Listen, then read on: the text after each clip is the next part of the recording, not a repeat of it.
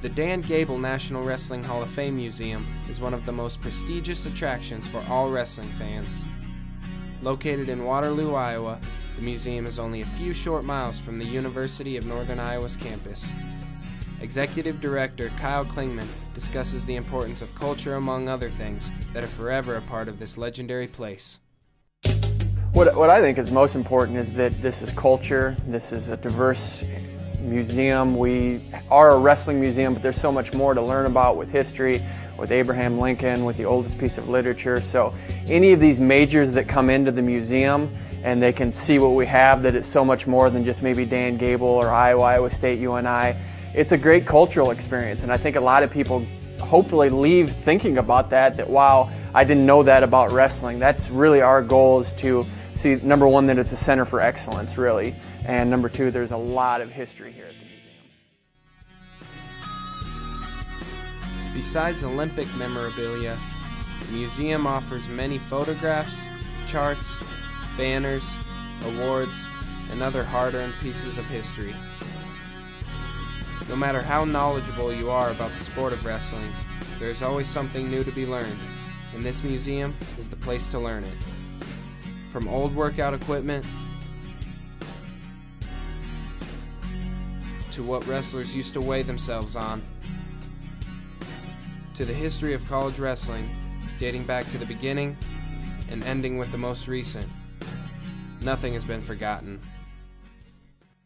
We have this picture back here of the West Gym in 1950 when Iowa State Teachers College won the NCAA tournament on its home turf. I love it that that gets resurrected and people know about it, because when I walk into the West Gym, it's sacred ground to me. The Iowa High School State Tournament was there. You have all the dual meets going back there. You have all these great legends, these icons that went into the West Gym. So for that to come full circle and have students realize that again and understand the history and what went into it, that's what the wrestling theory class is to me. It's about the wrestling and it's about technique, but it's also about learning about the history. There's really no greater history than Northern Iowa. This Hall of Fame museum really does have it all. There is designated space on the walls for the best high school wrestlers to have ever come through the state of Iowa, a full wrestling room with different types of training equipment,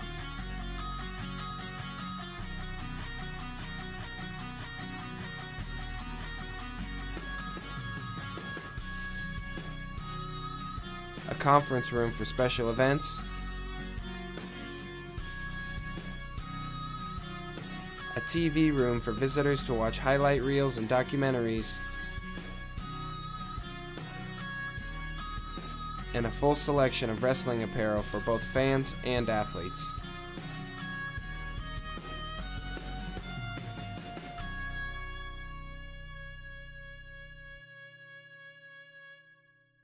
The Dan Gable Museum is named after a man that people believe is the god of wrestling.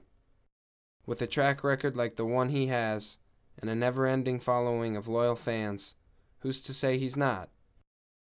With the Prowl, this is Marty saying good night, everyone.